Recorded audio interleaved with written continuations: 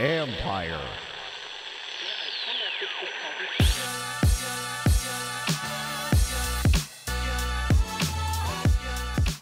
Welcome to another episode of College Park. This is Kevin McClinton, and I'm joined by my co-host Darren McClinton. What's going on, D? Man, good to be back. Good to be back. There's a lot to talk about and a lot coming up. So. Yeah, there is. There's a lot we got going on today that we'll touch on. We're also going to be talking to Anthony Cowan, senior point guard and leader of the ninth-ranked team in the country, University of Maryland Terps. So that'll be fun, and kind of getting some ideas from him about this year's team, and talk to him a little bit about his decision to stay as opposed to going to the NFL, to the NBA, and also some of the players on his team that are starting to step up a little bit this year. So right. I'll be interested to talk to him about that. But right now we got a 20-4 team right now we need to talk about, man. What's your how many wins in a row is that? Was that seven? I think it's seven, man. And we had talked about the last show. We were talking about the atmosphere going out to Champaign, in Illinois, man, and it was just as advertised. It was the crowd was crazy. Yep. That's a hard place to play, as is any home court in the Big Ten this year. But that was a hard place to play. It was a very good win for the Terps, man. I think it was the best win of the season, to be honest with you, because there have been a lot of doubt about them on the road and whether or not they could win a big game. And they got that win against Northwestern, came back and got another big win on the road.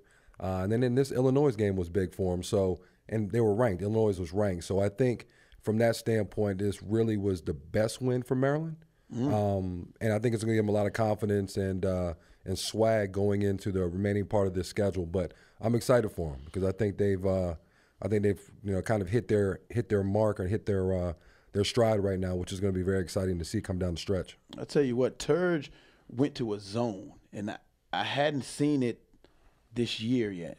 And they say they work on it a lot in practice, but they haven't really pulled it out in games much.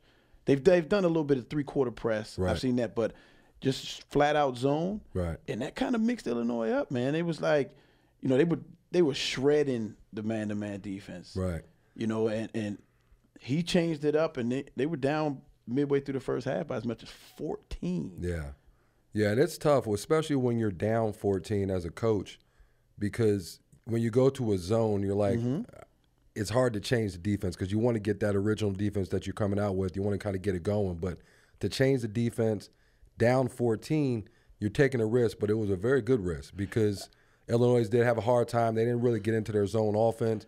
Maryland extended it out really well, and they were able to get some misses and get some some breakouts and able to cut into that lead and eventually overcome that lead. So I thought that was a very good move by Turge. Yeah, it's a risk, Kev, but I like it because when your staple, is your man, that's what you rest on. Your man-to-man defense, tough man-to-man. Right.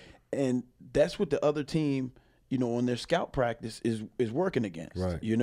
And when you hit them with a zone all of a sudden, it kind of throws them out of rhythm. And Illinois coach was like, it kind of threw us for a loop. And with the three-point line being moved back a little bit and the way teams across the country are shooting, the shooting percentage is dropping, I like it. I have no problem with it. Every once in a while throwing a zone in there just to mix things up a little bit. The only problem is Maryland's a very good rebounder team.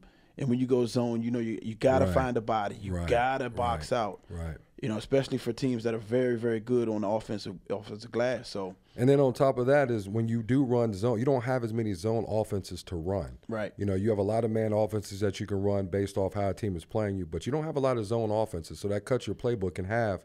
And now it forces you to kind of look at some things that you probably haven't practiced. And it showed because Illinois just couldn't get a good look. And then they got in foul trouble a little bit. So that kind of added on to, what Maryland's come back and what they were able to do. Down by 14, then Maryland went on a ferocious run to close that half, right? They closed it to 42-40 going into the locker room on Wiggins' second three-pointer. Now, I'm going to tell you, That was a big shot at the buzzer, too. We put out a missing report on Ayala, man. I think we found him. Yeah, we found him. I think we found him, right? Yeah, somebody called in, said they found him. There were two plays that stood out to me, right? Ayala got the rebound, may have put the ball on the deck once, but he looked up, kind of like how Kendall Marshall used to do. Head was up, looked up, found Wiggins running the wing, knockdown, splash, right? And then he did it again at the buzzer. Wiggins hit another one that gave him so much momentum going into the locker room, man. Those are the kind of plays, that along with Ayala hit a three. And I remember you had said in an earlier podcast that sometimes, everybody knows that you're in a slump, right? Your team's talking to you, trying to pick you up. Sometimes it's going to take a shot. Maybe it might go off the glass, and it didn't even mean to go off the glass. Hit the back of the rim and just fell in. You saw I remember that, right? I remember so that. Ayala shot a three from the top of the key, and it kind of got wedged between the rim and the backboard, and it dropped in. Yeah. Right? He had the biggest smile on his face. Yeah. I'm like, wow, that might be what it is. So then after that, he makes another one, and then he makes another one. And then going into the next game against Nebraska, he was in rhythm again. So sometimes, it does take that, and we need him. So I'm glad we found him. Yeah, you know what I mean? We need him definitely, and and like I said, I think that game showed what kind of team Maryland can be. We've been waiting 6 times they've come back from being down double figures. 6 times. Yeah. And that team gave them problems back here in College Park in December. You remember they almost, Maryland almost lost to them. Absolutely. If it wasn't for a last-second shot by Anthony. So things are starting to kind of form into what Maryland is going to be, I think. And, this 7-game winning streak, you can tell they're playing like the 9th-ranked team in the country. And we just have to continue to do what we're doing. Don't change anything. There's no reason to change anything. Sticks is playing phenomenal. Anthony's playing with a lot of swag and a lot of confidence, and the rest of the team is also playing well. But with that Illinois game came the Nebraska game. Yeah, and you're following. In Nebraska, a lot of people were talking about it was going to be a trap game because the big one Saturday night against Michigan State. So I was a little concerned about that, and it showed the way Maryland played early. Nebraska kind of just wouldn't go away. And you know what I thought though? I thought it was a trap game for sure. Are they in last place? Yeah, they're in last. They've Northwestern lost 8 in a row, and sandwiched in between two, ranked teams, big time teams that are playing well at the top of the rankings. But I thought that the home court advantage was going to save them. I said, you know what?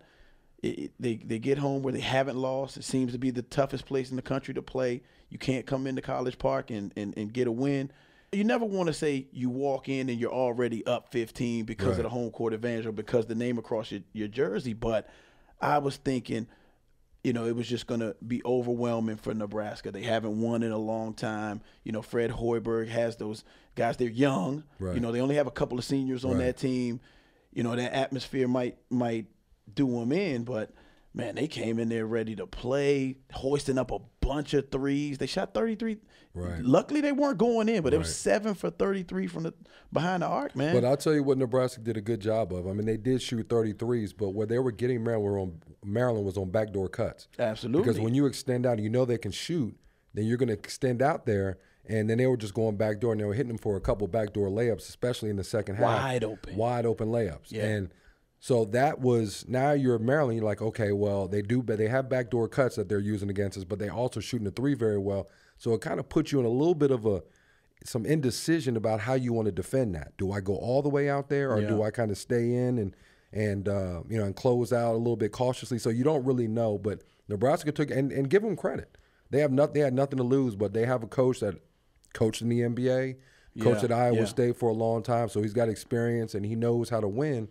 Hoiberg will get that team turned around. Yeah, he will. But I'll tell you what, Turge, he was a little under the weather. And I heard him say after the game that it was his fault. He took a lot of it on his shoulders. He said that he didn't have the guys prepared like he wish he could have. And I heard he missed a day or two in practice because of practice. But I'm gonna tell you this, because he was under the weather. I'm not gonna put a lot of stock in that because it's, that's to me that's overrated as far as getting you ready to play, because you're a player. You should be ready to play. You're right. Anytime you're playing against a Big Ten opponent, you should be ready to play. It doesn't matter if it's Michigan State. It doesn't matter if it's Northwestern. It doesn't matter who it is. When you have an opportunity, you got to be ready to play. So I understand what Turge is saying. He's trying to deflect a little bit of that onto him, but it's up to those guys to play, and they know what's at stake. I mean, this is a big year potentially for Maryland, and they need to treat it as such. I mean, they got away with one. They got escaped. away with they one. did. Yeah. We escaped with a win, and it's easy to say that when at the end of the day, that's 7 in a row. Right. You're what are they, 10-3 now? 10-3, yeah. 10-3 in the conference, sitting alone up top, and you're 20-4 and 9th in the country. Yeah, yeah. So if you're gonna learn something, you'd much rather learn from a win as opposed steady to a Eddie. loss. Keep getting the W's. Right. 16 times this year, a top 5 team in the country. 16 times has lost to an unranked team. Yeah, yeah. It just happened again. Louisville just lost to Georgia Tech. Yeah, yeah. So there's so much parity in college basketball. And we've talked about it, and it makes it fun, but also at Maryland, University of Maryland knows they have a chance. Yeah, stay in the conversation. Maryland is definitely in the conversation. Yeah. We'll see, because we've got a lot more to talk about with Michigan State coming up, and we've also got a very special guest coming up in the next segment. We have Anthony Cowan, Maryland point guard and leader and captain of that team, and one of the best players right now in the country. So it'll be interesting to talk to him about what he sees with Maryland moving forward. So we'll get to Anthony when we come back. Plays your position. Yeah, he does.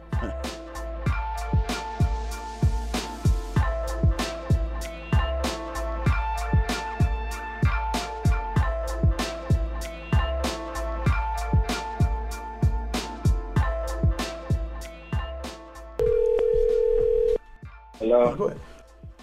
Hey. What's up? Ant, what's going on, man? It's Kevin. How you? Now I'm chilling. How you? I'm doing all right, man. I'm doing okay. How you feeling? I'm good. Can't complain. Okay. Tell me a little bit about, what the mindset is right now as far as how you guys are approaching each game. How do you guys coming out and being able to get off to these good starts and being able to play the way you're playing right now? Yeah, no, our mindset has always been the same. Just trying to get better every day. Obviously we're going through a little winning streak right now, but we know we still got a lot more work to do. So that's just our mindset, really. Just keep working and take it day by day, and staying with it. Hey, Ant, I know last year when Sticks was a freshman, there was a couple of times when you be wanting that alley-oop play, and he wasn't ready to catch it, or the timing was off. And I see this year, it's just like clockwork, man. You guys are on the same page, and I know that takes time. But talk a little bit about how your relationship with Sticks has grown, and how y'all have been able to become an inside-outside, dynamic combination. Right. No, after last season, me and him, we just realized that me and him had to build that chemistry back together. Obviously, Bruno was leaving, so he kind of had to step into that role. That chemistry started back up. I just playing pickup with one another almost every day. We on the same team. Us playing one-on-one every day. Just little things just to help the chemistry out. Yeah, it's important. And obviously, it's been getting better throughout the year. Just exactly with the example you came in, just in terms of the lobs, just knowing when I'm throwing it or when it's open. I think me and him got a really good connection at that. And hopefully it can only get better. Absolutely.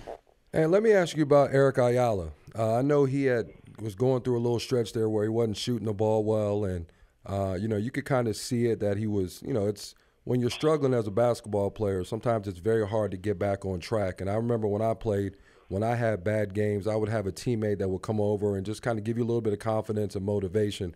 Was there anything you guys said to Eric as far as trying to get him through that little stretch where, maybe he lost a little bit of confidence? Because I know you guys, expect a lot from him. He's a big part of the team, and because these last 2 games, he's been playing really well. Right. No, it was all collectively from his teammates, from the coaches, to myself. Just telling him to make sure that he knows that we still have the utmost confidence in him.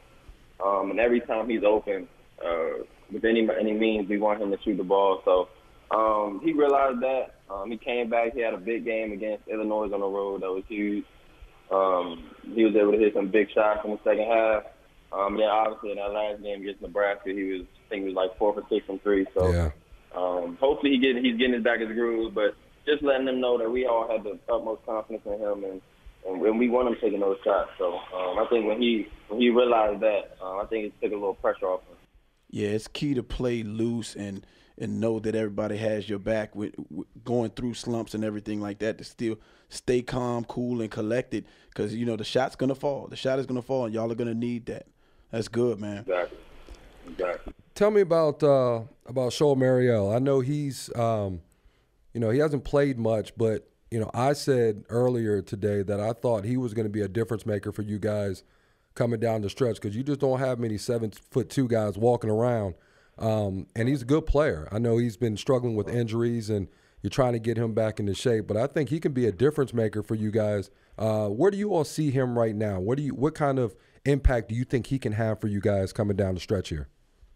Right. Someone that can just help us protect the rim, especially on the defensive end, just take up a lot of space. And then the offensive end, just getting put back, screening. I mean, just a little thing. Obviously, we don't need him to come out and try to score 20 a game or anything, but just the way he can protect the rim, defensively, be ready for putback, just be that big body in the lane that people see when they drive. I mean, that's going to mess up anybody. You see a 7'3" dude sitting in the paint. So, I mean, he just different ways. I think everybody's just finding their role now, and I think he's found his, especially on the defensive end. And I know that we talk all the time, and I know you're grounded and you're focused, and you're really concentrating on having a great senior year to top off this career that you've had. That's been phenomenal. And I want to congratulate you first. You're reaching milestone after milestone, and it seems like every game they're pulling up somebody else that you passed, the legend on the Maryland's list. And how do you stay focused? How important is that for you to just stay grounded, stay focused, and keep your eye on the goal? Right, something that my dad always told me that stuck with me, especially when I was younger. He's always told me that point guards are judged on how much they win, not necessarily how much they score individually or what they do individually. So that always kind of stuck with me. Obviously, coming here, I wanted to be the best I could be. The point guards, and you look at all the great point guards that came here, they won. So that's something that I also want to do. All the accolades and the records, that's cool to know. It's something that I always dreamed of as a kid. But if you look at throughout my career, through AAU, to high school, I won. Yes, you did. That's my one. Yeah, in college, that's a big, huge goal of mine. And just know only way I can do that is just by staying focused and staying grounded. So just realizing I got a lot more work to do. So yeah. Well, I'm gonna tell you this, man. I've been really impressed, and I know I texted you the other day. I've been really impressed with how you've matured and how you've really taken on that leadership responsibility, because it's hard, man. It's hard being a point guard, but then also being a senior and having all of that responsibility on you. I mean, I did it when I was at Maryland and being a senior point guard, and that's tough to do because you have to really pick your spots, because you have to facilitate, you have to really set guys up and try to get them to be successful. But then at the end of the day, you also have to do what you do, and you've done a great job of that. And I think it's just the game has slowed down for you a lot. Was there anything as far as going into this year? What did you expect? What did Anthony Cowan expect from Anthony Cowan? Like, what did you expect from yourself going into this year? Right. I think I expected to do exactly what I'm doing right now. Just leading my team, making sure we win at a high level, making sure we playing at a high level. That's exactly what I came in doing. And I think my work in the offseason kind of showed off in terms of just trying to get my body right, in terms of being able to take them bumps and being able to play a little bigger, being able to finish a little better. I can still shoot the ball a lot better than I thought I would, but that's still a lot more basketball to go. But other than that, I'm doing exactly what I set out to do. So my team went at a high level, and be that, like you said, just be that leader on the floor. Yeah. That's what I'm doing right now. So I do that. Like I said, like I keep saying, there's still a lot more work to do, but I'm doing what I set out to do for right now. Well, you guys got a big one on Saturday. You know, I know the Nebraska game, and a lot of people are saying that was a trap game, and you know, you guys are coming off a big game against Illinois, and you know, you had Nebraska in there, and you know, you can't, you know, anytime you're in conference play, you got to take everybody seriously. And I thought you guys did a good job of figuring it out at the end. But now you got a big one on Saturday, and you know, two of the top point guards, and not in the Big Ten, but in the country, are going to be going head to head. How do you see that matchup, man? I mean, Michigan State's kind of been a thorn in our side for so many years now, and you guys, you know, you guys are there, man. You're ninth in the country, and you got a chance to knock off these Michigan State. And how do you see that game unfolding on Saturday? Yeah, I mean, I wouldn't be a competitor if I didn't say it's us trying to win. I mean, we're going in there, we know it's going to be a real hostile environment. I think they just said it as college game day. Yep. So I know they're going to have all the extra answers and stuff up or whatever, but no, we just go in there overly focused. We just came off a really good practice, just getting ready. We just going there ready to compete, ready to play. Yeah, and I know you guys are going to be prepared, man. You know Cassius knows you, and you know, both teams know each other, both coaches know each other. Yeah, it's going to be a good clash, man. I'm excited to see it. Terp Nation is behind you guys. I know that. Right. No, for sure. No, they definitely have.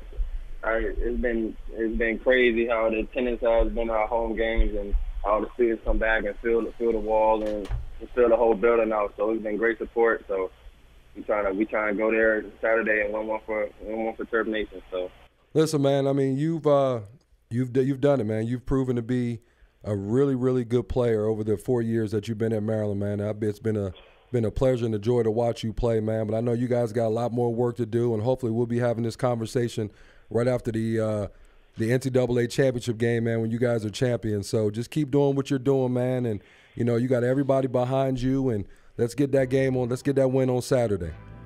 Yep, for sure. Yeah, I got you. Appreciate the call in. No problem. No problem at all, man. Appreciate you, Ant. Have a good one. Yeah, that's the best. I'll holler at you, D. Clint. All right.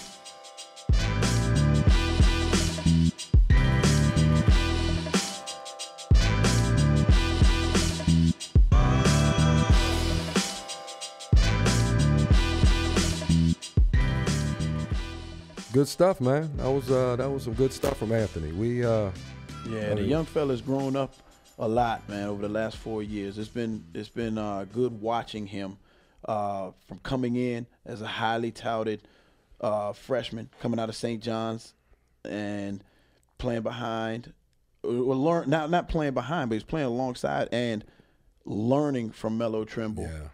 You know, it gave him a good break into big time college basketball. And to see him mature from year to year. And I know he really, really appreciates the conversations from yourself, Walt Williams, you know, other guys that have done it before him and that are guiding him. Because it's tough to be Maryland's point guard. It's a lot on you guys' shoulders, man. And you know, he's handling it well. But you got to take a lot of credit, Darren. I mean, I know you're gonna be humble about it, but I mean, you working with Anthony for the last 3-4 years or however long it's been, getting him in the gym and training him and all those types of things. So I know you feel good about where he is because you've had a lot to do with that. And our relationship is good. It goes back far, and I coached against him coming up. So he was the enemy, you know, in his DC assault days. But we've been working. I've kind of tried to help him with not only just his skill set, but his mindset. You know, how to pick your spots, how to be a lead guard as well as a point guard. You know, those are two different things. Let me ask you this. Do you think, and I know you've had a lot of conversations with him, how do you think he felt about coming back instead of going to the pros? Do you think, was that a conversation that you guys had? Was that, something that you guys discussed? Like, tell me a little bit about that. Do you think he's comfortable coming back, or how do you feel about that? Yeah, I think he's very comfortable with the decision. It was Anthony, it was his dad, it was Coach Turgeon and the staff. You know, he wanted to test the waters and see where he was, see how NBA personnel as well as general managers and scouts felt about him, see where he was. Right, and then you get a chance to do that, work out for a few teams, get really positive and negative feedback. Right. and see where you are. Right. And then you can take that into your senior year, make those improvements and adjustments, and try it again after, finishing and closing the book on your college career. Yeah. I think he's very comfortable with the decision, and I think the people around College Park are comfortable with it as well. Yeah, I made the comment before about players coming back, and I think sometimes people think if you try the waters or you test the waters in the NBA and you come back, then you're a failure, And I think that a lot of times people think that, he wasn't ready. Sometimes you just have to have an idea and be realistic about your game, about where you are. And there's nothing wrong with coming back. There's nothing wrong with getting better at the college level to get yourself ready for the NBA. 1,000%. You know what I mean? And Sticks did it. And there's a lot of good players that made that decision to come back, and they're reaping the benefits of it. So I think that was a great decision Anthony made. I think it was one that needed to be made, and he's one of the best players in the country. And let's be real about it. Kev, and, that's a great point. And just think, these are the most fun years of your life. Yeah. You're playing Big Ten basketball, high level, at the highest level. Absolutely. At this stage, and you're the starting point guard. Why not continue to write your story? Absolutely. Why not? Right. You can't get these years back. And like we said when in the interview, he's passing milestone after milestone after milestone. A lot of people passed me a couple weeks ago in the assist list. So a lot of people don't get to do this if they don't stay all 4 years. Right. These are things that he'll have little trophies and plaques and things like that he can put up in his basement one day of accomplishments that you get when you stay all 4. Yeah. You get when you come back. You go see what it is, and you come back, and then you finish your story. I like it. I think a decision that you really have to think about is, if you want to be an NBA player, do you want to be there for a long period of time, or you just want to be there for the immediate time? So what I mean by that is, going back to college, playing, getting better, you might have a longer career, as opposed to going out when people say, "Oh man, you need to come out. You ready, man? Don't go back to school. Come out there, let's get your money," or whatever. And then you go into the NBA. You might not be ready. You might be ready, but you might not have much of an impact as you would if you had stayed in the microwave or the oven, as we say, man. It's way more important for a guard, especially a point guard, especially a smaller guard. Right. You know what I mean? Bigs, they can take the time to wait for them to develop. Right. Because you can't teach size. Right. But the game is so guard oriented now on the professional level. Absolutely. If you don't have all the boxes checked, right. You can find a hard time when you get up there in them 3 letters. So absolutely. I'm a fan of it, and I know college basketball's fan base is a fan of, you get to see Cassius Winston against Anthony Cowan, 2 4-year point guards, battle this week. Well, it's college game day. Don't get any better than that. It's gonna be great. Got Michigan State coming up, man. Yeah, man. Yeah. This time of year, it gets no better than this. It gets no better. They called college game day, right? Yeah. Everybody's going to be in East Lansing. That's what it is, East Lansing. Yeah. And, these are 2 senior point guards going at each other, right? Michigan State is coming off a nail-biter win over Illinois. Maryland's coming off a big win over Illinois. And a nail-biter against Nebraska. Right. Yeah. So, it's primed to be. What you think? I mean, you gotta love these games. Yeah, it's what you live for. You know what I mean? When I was in school, when the Blue Devils came in town, when the Tar Heels came in town, or when you went, it was just, that's what you played college basketball for. You know what I mean? And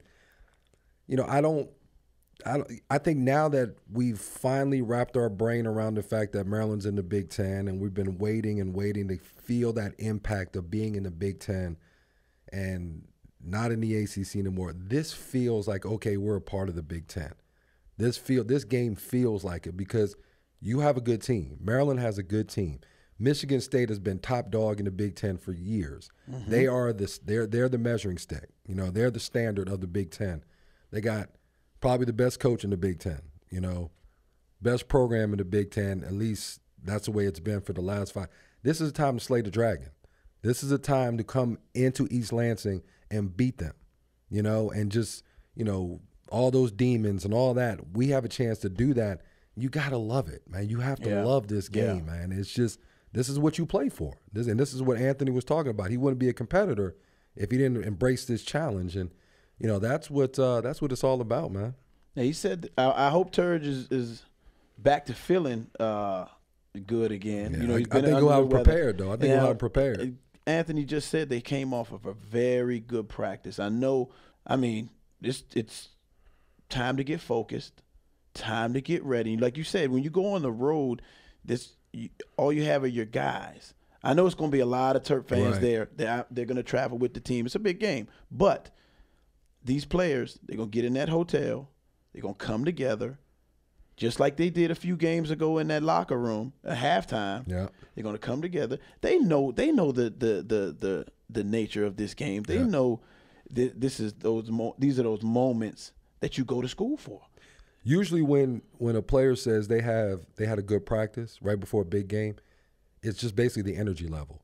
Absolutely. The energy level is so high. I mean, you yelling, you clapping your hands. It can't be anything else.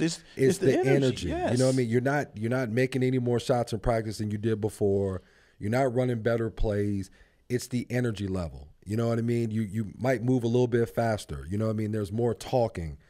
There's more engaging, like, because you feel it. You know that everybody's going to be watching this game. Yeah. You know what I mean? And so I think from that standpoint, that's probably what he was talking about. It's a hard place to play energy too. level. And like I said before, man, over 6 times, it's been 6 times this year that the Terrapins have been down by double digits. Yeah. So even if that happens, we're fine.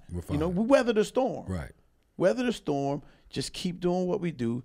Shots will start to fall. You know, I'm excited for a nail biter. It's going to go down to the wire. I think it's going to be a big time game. It's going to be what it's built up to be. Right. And I'm telling you right now, that number 1 seed in the NCAA tournament, that might be out there for them. That might be. I mean, they've got what, 7 more games left? Yeah. They got a chance to get a number 1 seed. I think right now they're picked to be number 2 seed. Yeah, I think that was what it was. But they're bracketology. They're hot right now. Number 2 seed. Now is that the time number 1 to seed be hot. might be out there. Yeah, yeah. You know, now's the time to be hot. This is when you want to be playing your best basketball for sure, and that's what they're doing. So Saturday's going to be a big one, man. I'm excited about it. I really am. I can't wait to see it. And, you know, I know all Maryland Nation is going to be watching that game and with the excitement that we have for it because they got a chance to, to get this one on the road. It'll be such a great win for them. Yeah, you know we'll be back to chop it up. Yeah, we'll talk about it next week, but let's hope we get one. See how our predictions go. Yeah, I got Maryland 68-62. 68-62. All right, I'm gonna go to Delaware with that, man. Okay, 68-62. 68-62. 68-62. That's my prediction. There we go. I'm gonna agree with you. All right.